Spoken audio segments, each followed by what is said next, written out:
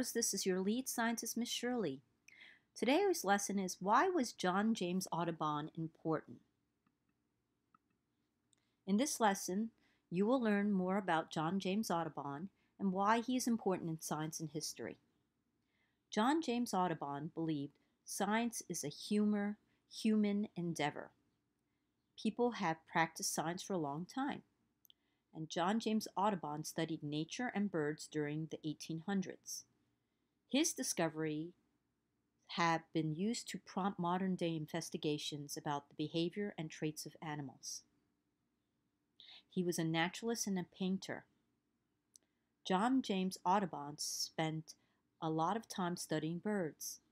He was also an ornithologist, a person who studies birds, and a naturalist, a person who studies nature. He discovered that birds return to the same place year after year. Being a painter helped Audubon study nature, as he could paint what he observed and use that to record his findings.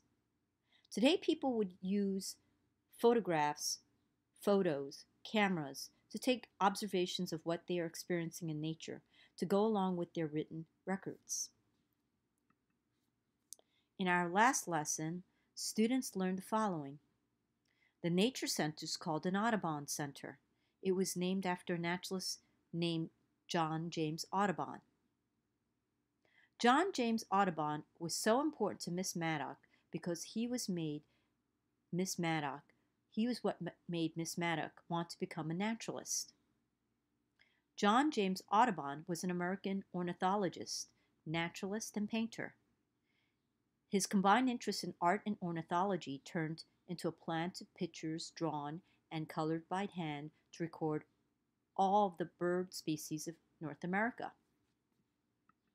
Let's introduce some words we need to learn for this lesson.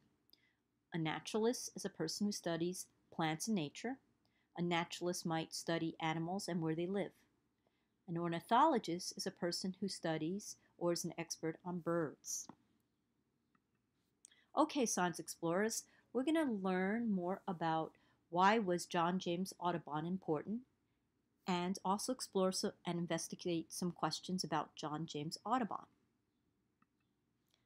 I'm going to read this passage. John James Audubon was a naturalist and painter. He lived during the time when the United States of America was a new country. He spent a lot of time observing birds in their natural habitats. Audubon made paintings of birds in their habitats. He even tied strings around the legs of some birds so that he could track them.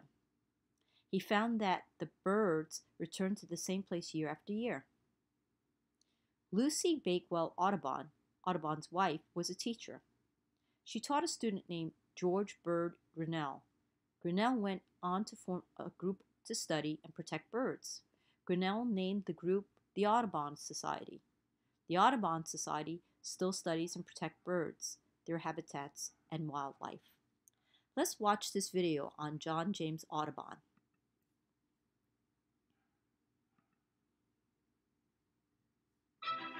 John James Audubon was born in what is now Haiti, but his mother died very soon after he was born, so his father took him home to France, and he grew up in the port city of Nantes. His father was a sea captain.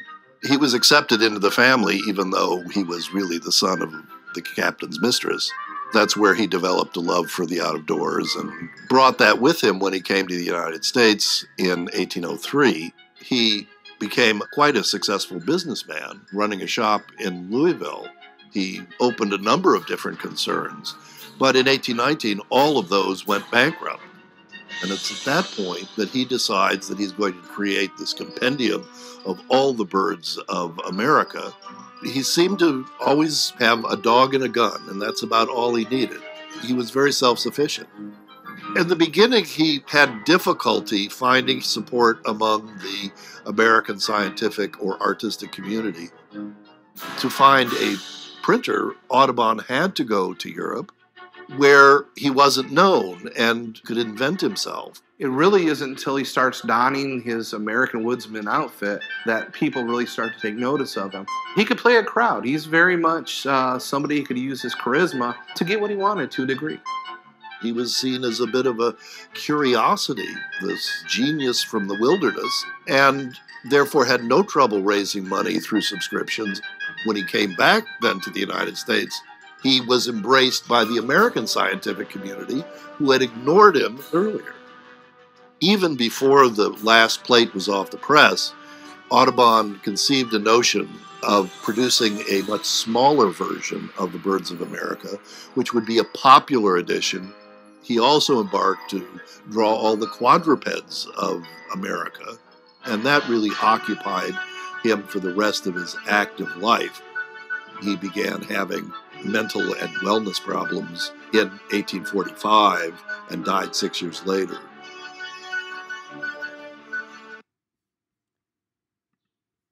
Okay, science explorers, let's explore some questions about John James Audubon. What did John James Audubon do? Think, think, think, science explorers. Write your response. What animal did John James Audubon spend a lot of time studying? Think, think, think, science explorers. Write your response.